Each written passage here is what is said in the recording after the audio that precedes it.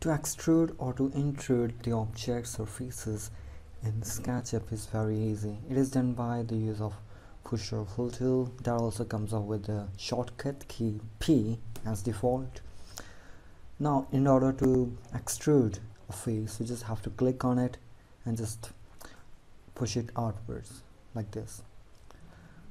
You can of course add some measurement value like 20 feet or as per you want. If you use the push or pull tool with the control key on, like just you have to press the control key from your keyboard, the plus sign shows up. What this means is whenever you extrude or intrude an object, it will actually copy or rather duplicate the face, and you can extrude or intrude it to the desired value.